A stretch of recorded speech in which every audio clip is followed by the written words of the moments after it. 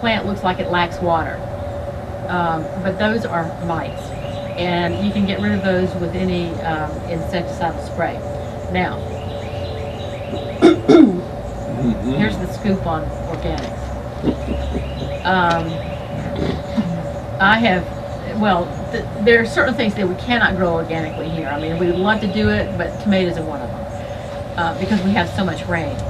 But you can read on the internet about a combination of alcohol, just plain rubbing alcohol and water, so that if you spray it on insects, it will immediately kill them on contact, but it will not kill the eggs. And then, supposedly, if you mix cinnamon with that mixture, it will become an insecticide and a fungicide. Now, we sell a lot of organic insecticides and fungicides at Scotland Yard.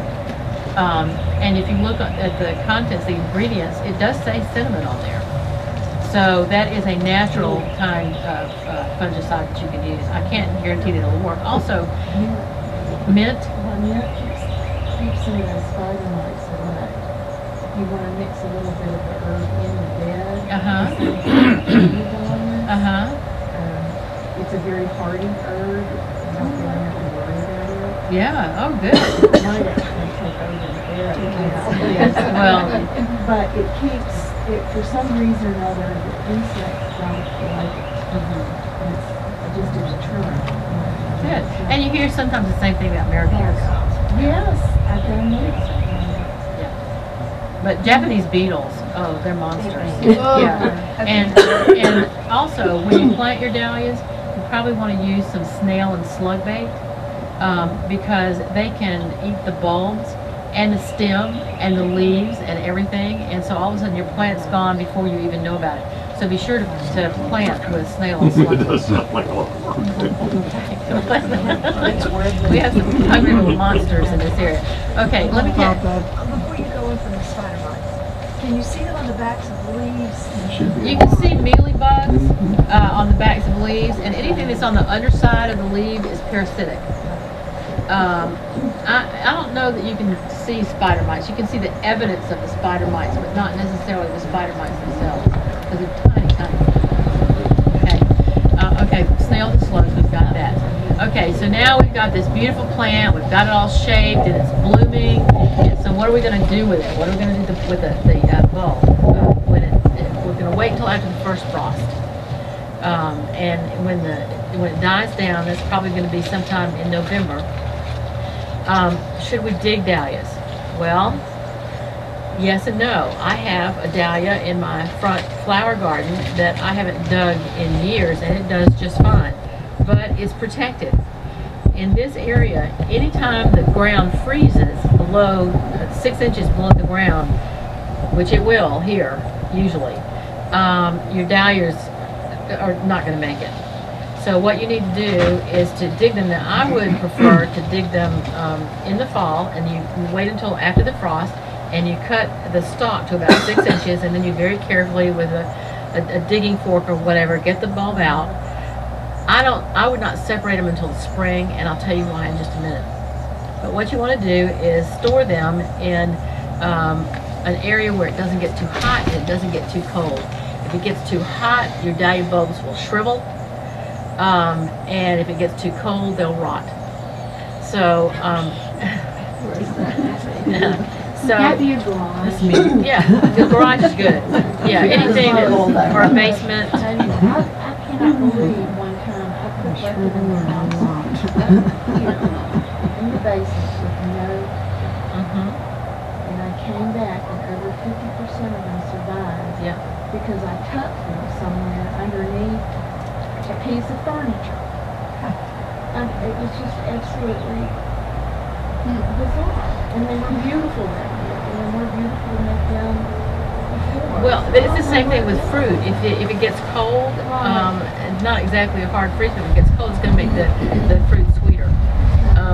But when you store your dahlias, what you want to do is line your container, which might be an old garbage can from somewhere, line it with newspaper, and then go and buy the cedar shavings or something similar, yeah, or straw or whatever, and then pack wood shavings fine, put a layer, but not in the spring. No mulch in the spring because it contains too much nitrogen. Yeah, put a layer on top of your straw or whatever, and then put more straw, and then put another layer, so that they're not going to get wet and rot. What's the red liquid, the Hummer? Oh, does it? Totally confused. You can't get through it. You can't get through the bottle. Yeah. But anyway, store them in a cool, dry place. I would not divide your dahlias until the spring. And the reason I wouldn't do it is because the eyes start to come out in the spring, and you can tell where an eye is. And if you divide your dahlias with only one eye, that's really the best way to do it, because the tuber is concentrating less on the plant than it is just sending up the one stem. Okay, and then you can start shaping it.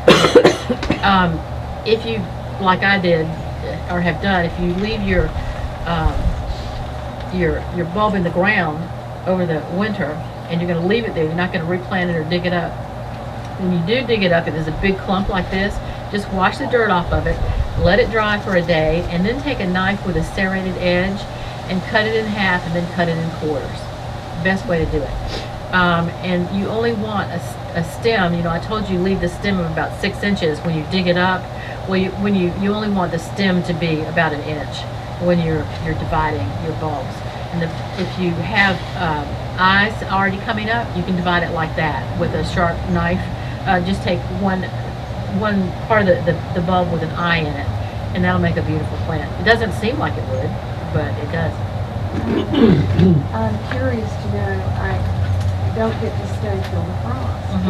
And so I sometimes try to go ahead and take them up, even though they haven't been through the shock of the first freeze. And this was the same year that I put them down in the basement under furniture, and 50% or more of them survived.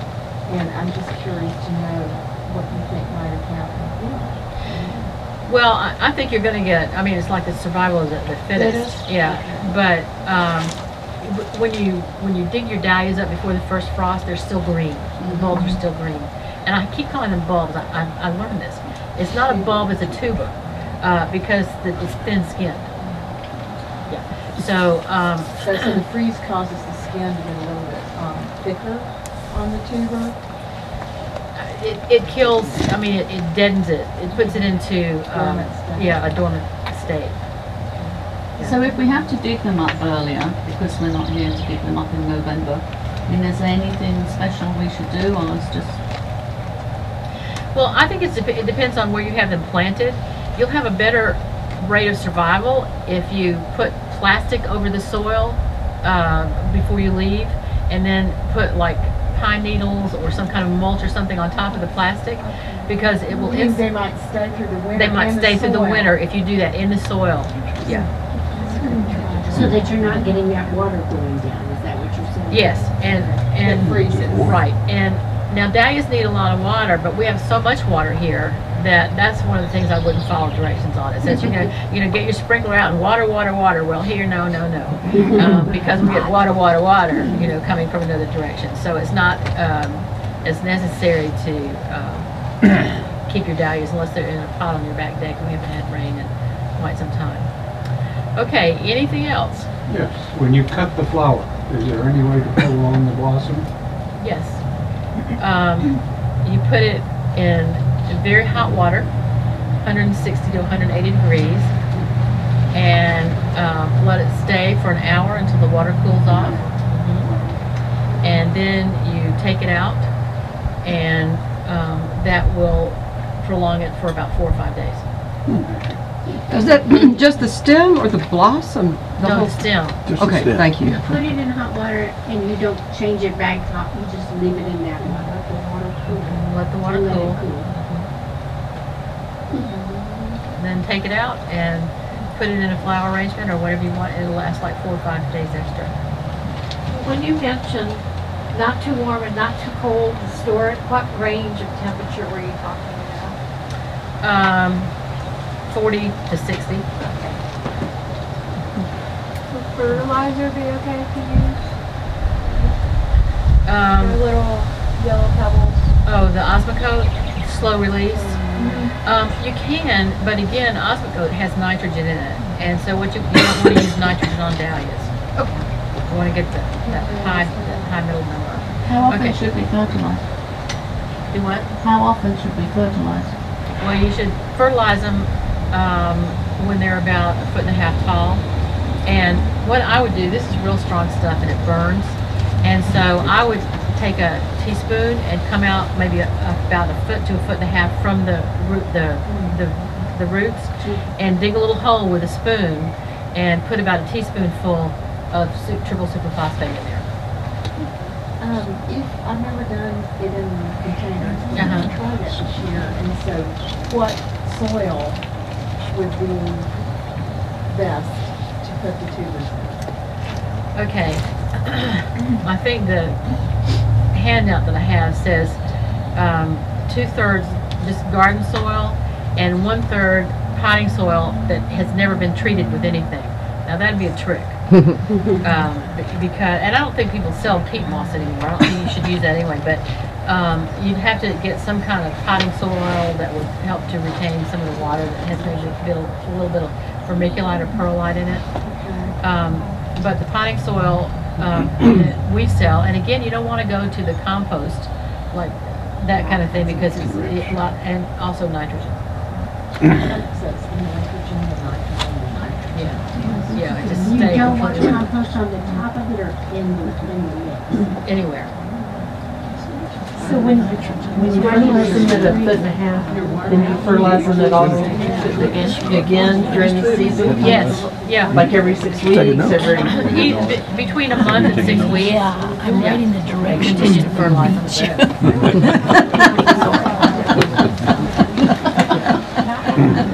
You know, I really don't know the answer to that question.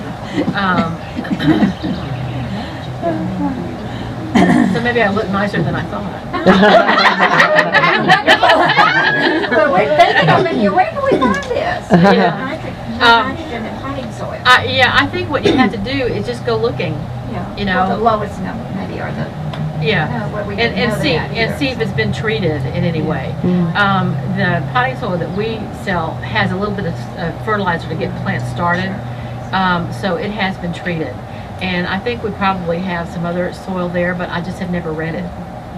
So. What I do is I mix yours with, you can buy peat moss, and I'm not a big peat moss proponent either, but you can get it at Tractor Supply.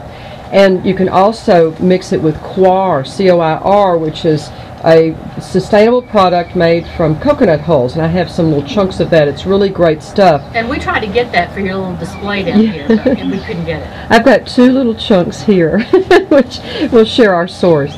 But it really is interesting because then you can mix. But I love her potting soil mix. We bathe in it. We just run through big sacks of that stuff, and it's really excellent. And so I think if you just mix it with something else that stretches it, that's fine, or we just use it straight. So I love it. And Lynn, could you share with us sort of how Scotland Yard chooses the dahlias that they do, maybe this year or future years, based on your client needs, and also how you pot them up, that kind of thing? Okay, I have absolutely nothing to do with that. Ah, okay. But I will try to. But I will in the future. I will just try to tell you.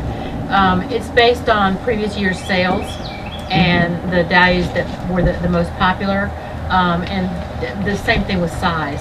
And the size, like these, I just wouldn't buy anything like that. I mean, I hate to miss a sale here, but that is so lanky and so tall that I just wouldn't want to plant that of that size in my garden. But some people, especially the landscapers in the area, want to plant something that has an immediate show for their clients, and so they'll come in and get like 30 or something.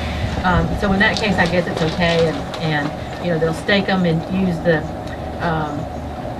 green bamboo stakes all around them so that you don't really see that they've been staked.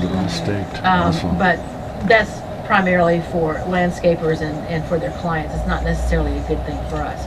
But no, it's based on sales. And I want to go back just a minute and tell you something interesting that I learned.